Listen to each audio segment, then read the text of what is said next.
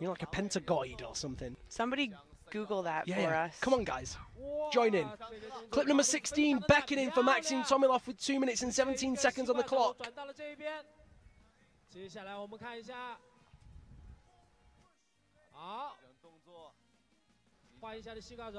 Into that figure 4 with the left leg over the right hand. Makes clip number 16.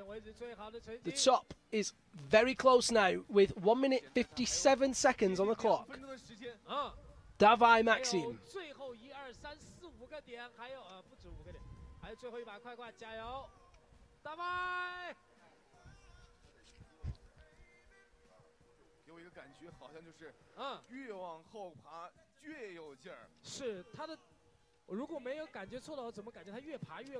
Heading up onto the head wall.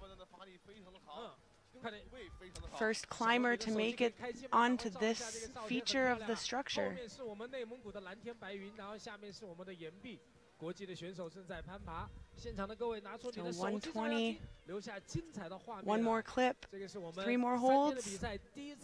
And so now we'll see the signature Tomilov pace kick in. 1 minute remaining, just over a minute. Tomilov now inching further and further up that wall. In any second, as the camera pans up, you'll see that final clip. Tomilov knows that all he needs to do is stay composed and keep moving. Kicks in with that final intellect hold, and we can see the final hanging bollard. Needs to go all the way around to the other side to make the top and the clip. Into the figure 9. 35 seconds to go for Maxim Tomilov. Switches to the fig 4. Look at this. He's not rushing. He knows that he can do it. Spinning the box. Look at that. Very smart. 19 seconds remain. Oh, he's going to struggle to clip, though. This is going to be a brutal clip. He's got 10 seconds to go. Maxim Tomilov having all sorts of trouble just trying to get the rope into the right position.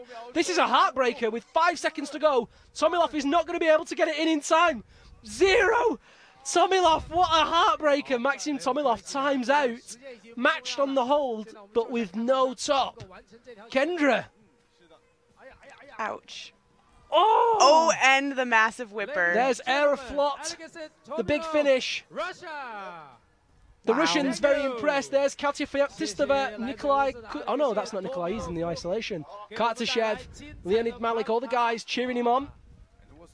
We'll take a look at that action again. I mean, to just talk about that performance, he was very composed from start to finish. Didn't look fazed by any of the moves. And then here, the barrel. Wow, what a fall. The barrel rotating just a little too much. He even spun it with his hand. Yeah, I think he was pumped at that point. His hands are starting to come off those tools. He definitely knows that the other guys are capable of topping that. Yep.